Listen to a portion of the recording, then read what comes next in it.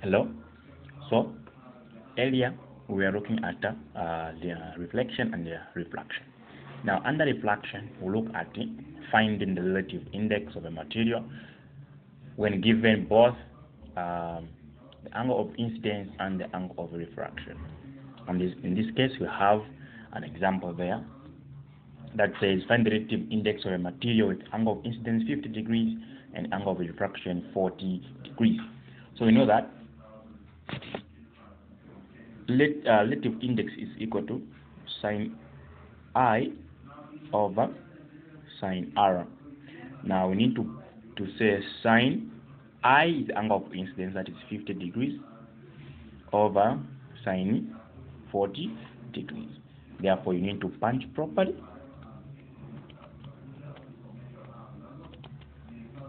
And you're going to have n is equal to 1.19. So it has got no units. It's a ratio, so there is no need of you adding units.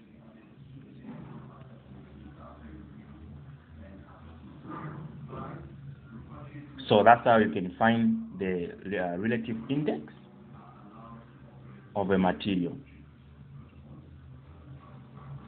Let's look at this example. What if you are given a surface and you have this angle as 30,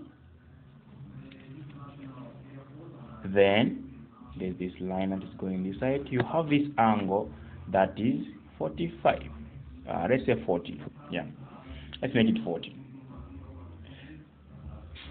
So calculate the refractive index of this material. How can you calculate the refractive index of material? Now you need to know that the data which you have here, you have the angle of incidence, that is 30.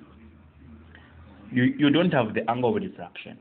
Remember that the angle of refraction is this angle here, which is formed between the normal line and the reflected ray.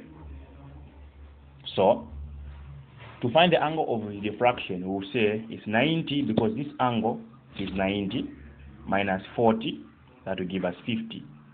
Then we can proceed and say the refractive index is equal to sine I over sine R, sine 30 over sine 50. So that's an n over